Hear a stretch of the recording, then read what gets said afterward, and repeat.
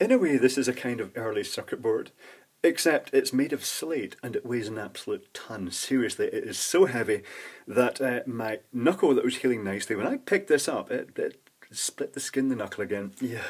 Anyway, suffice to say, I'm not going to do this as a competition, but if you want to leave a guess down below to the nearest 10 grams perhaps, actually make it to the nearest tenth of a kilogram. That's probably fairer.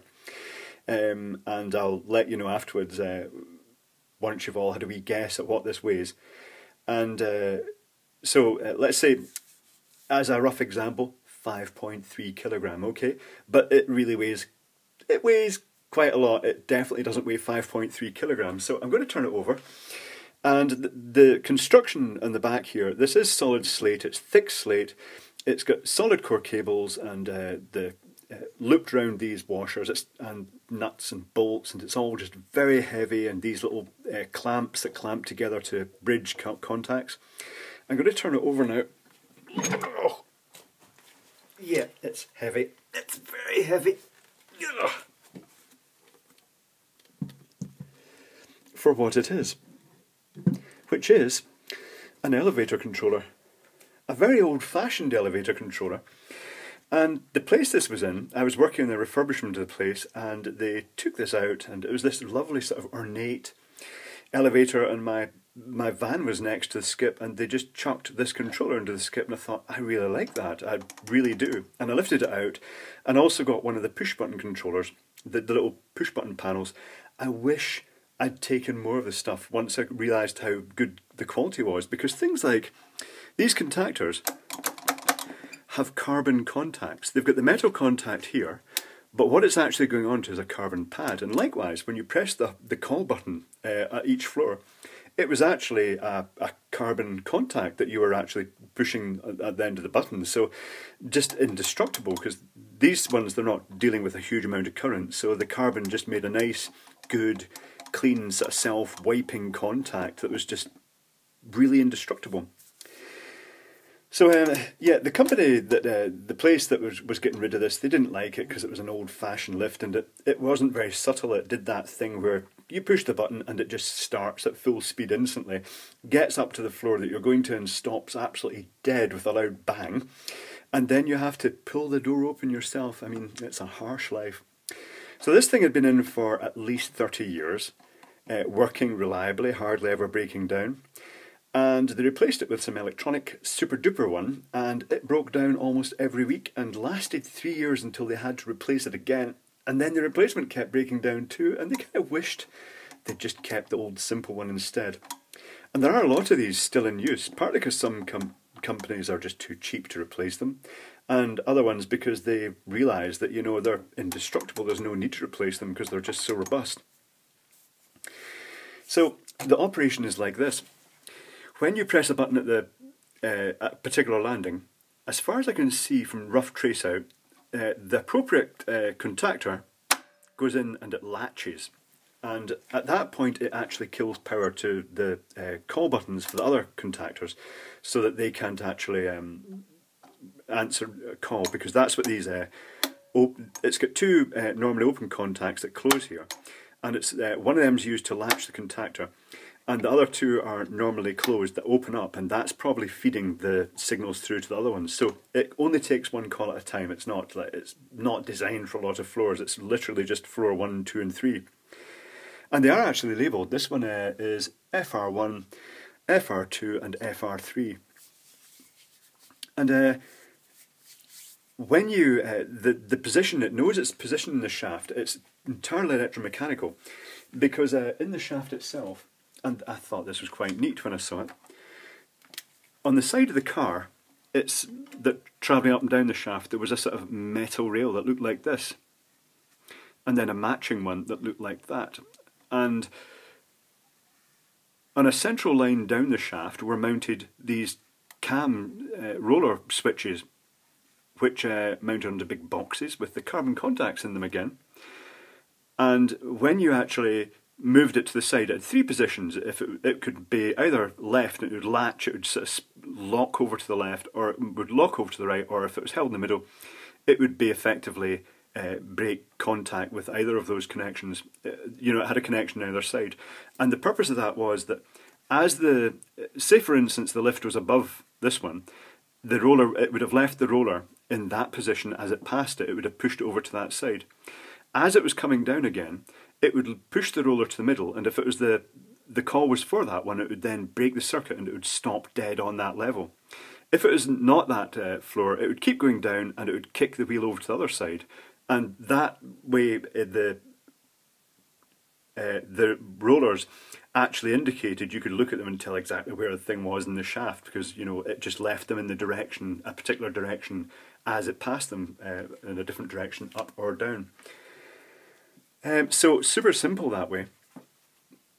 The contactors themselves that come in, well, the power to it for a start, it's a three-phase lift. It doesn't have a neutral. It just, as far as I can see, it's just the three phases come straight onto the contactor here, and it's got these different terminals with a sort of screwdriver slot in them, and the three phases are then going to they're being switched. But if one of these contactors comes in, it's going up, and if one of them comes in, it's going down.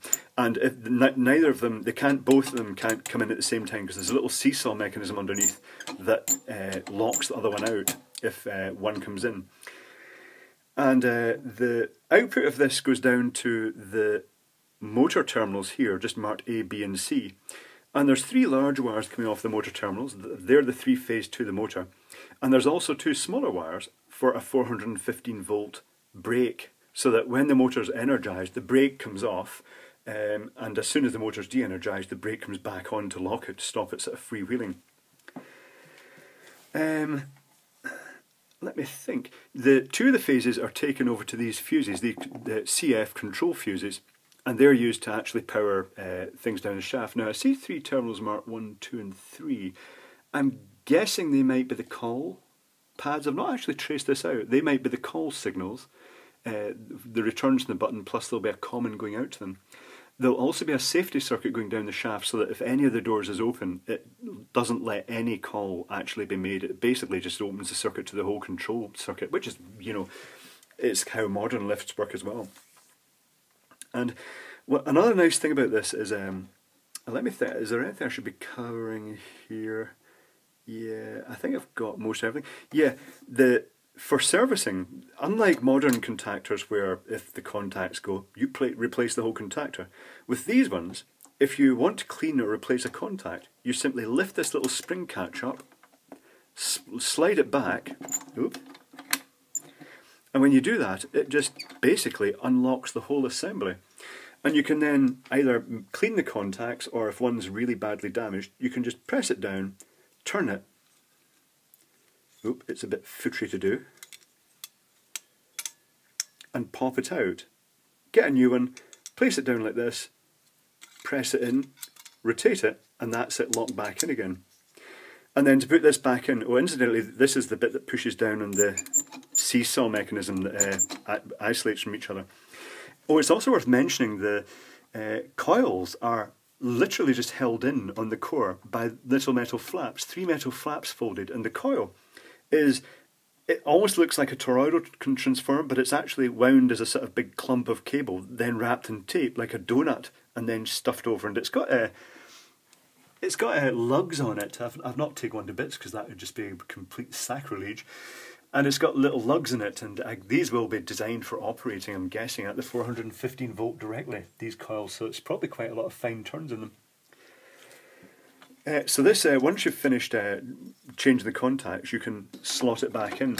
And it's interesting to note that if you took both of them out and you wanted to make sure you got them back in the right place, and I'm just making a complete dog's dinner of getting this back in. Oh, there it goes.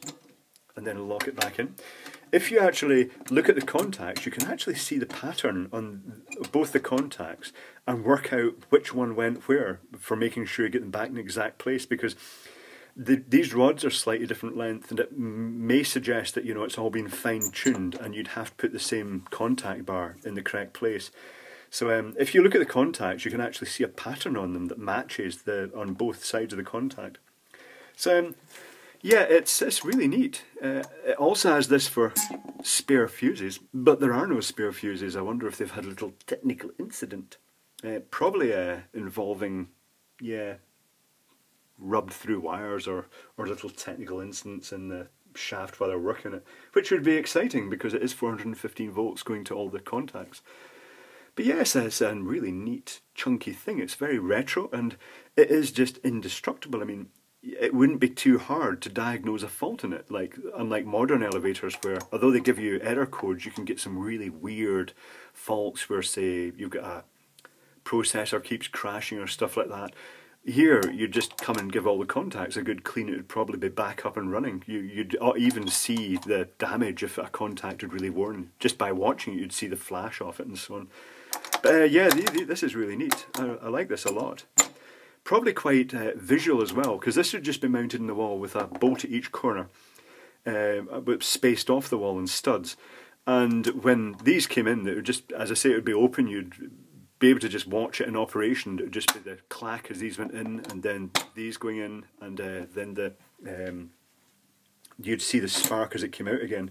And I can remember as a kid seeing stuff like this operating. It was really actually fantastic to see stuff like this in operation. It was almost like slightly scary to a kid.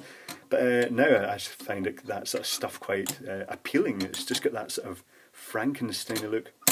So yeah, you place a call, the contactor comes in, takes that call, and would simultaneously bring in the direction contactor for the motor. So the lift, if all the doors were closed, would instantly start running until it reached its floor, and then everything would just cut out. And as you know, if someone placed another call right at that very second before you had a chance to open the door, it would just go to that other call. But as soon as you opened the door, it would just hold off until you know, everybody had finished loading in and out the lift, and then close the door again, and it completed the safety circuit, and then another call could be made to another floor. Very neat. It's just a really nice chunky thing.